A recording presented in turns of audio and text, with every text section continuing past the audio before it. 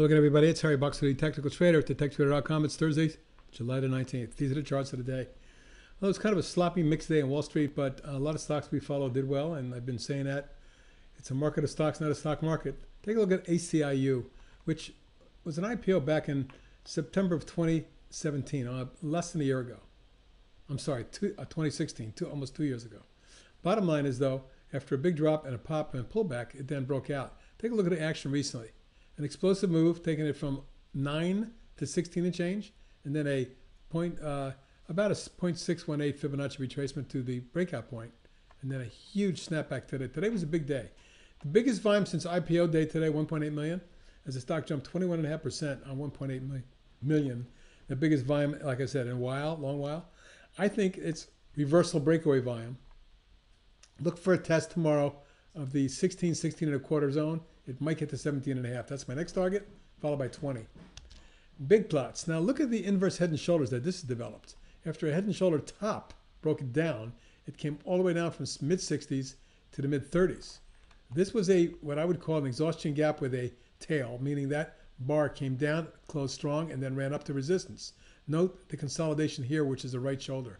Left shoulder, head, right shoulder. Here's your neckline. Guess what we came to today? The neckline. Line picked up to 2.2 million.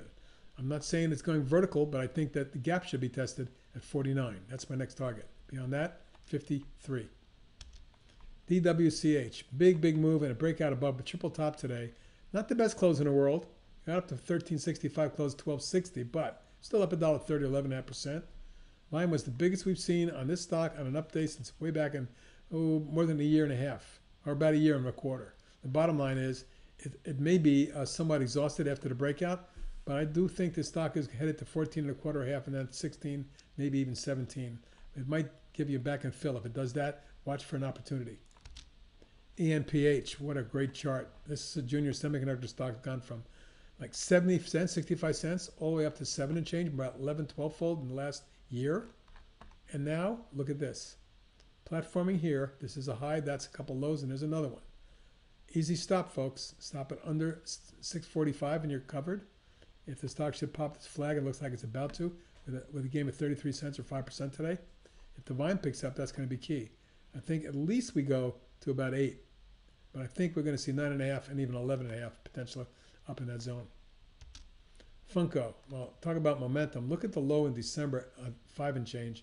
And here we are, 1846, more than tripled just since January. Now, it's a little ahead of itself, but it's got strong momentum and it's accelerating.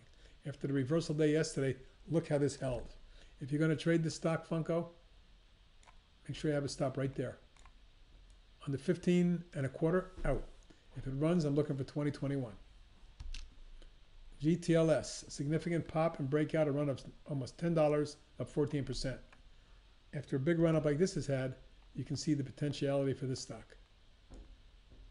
After breaking through that level, right now I'm going to call the next target here at that low and this high. And it's not far from where we are, but it's enough to get us a little trade. I think the possibilities are we see this run up into that 81 and then 87 zone.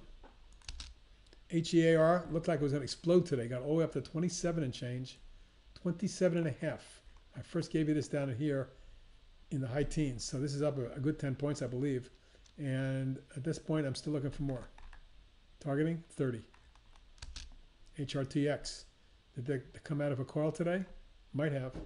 Volume ramped up a little bit. Stock was up $1.25. It was up about $1.85 earlier, but backed off. Still, if this continues at all tomorrow, with a bit of resistance at 41.30, but I think the double top at 42 3/4 is what I'm looking at. We get through that, we're looking at 47.8. IBM with earnings had a nice pop and breakout above a key area here today. You can see that the consolidation that's taken place on it was followed by a breakout. This is a inverse head and shoulders, right-handed extended V, etc. I think the gap's getting tested on momentum. Look for 152.3 range as early as tomorrow. We get through that, we fill the gap to 157.8, maybe more. MRAM, this is a swing. The base is built. The stock's been moving. Today it got up just underneath the June high. If we take out 10 and a quarter, I think we're going to rock the 11.5 and 13. Impinge swing continues wonderfully. after the pop and pullback, then consolidation breakout. We gave you a swing there. It's gone from 17 to 26, almost 25.63 today, but took a little bit of a breakout and closed above that level. So I'm looking for about 26 3/4 as early as tomorrow, but eventually 28 and 33 are targets. Semtech. This is a swing I gave you here. It ran up to the first target, pulled back to support, held the trend line, lateral price support, moving average, etc.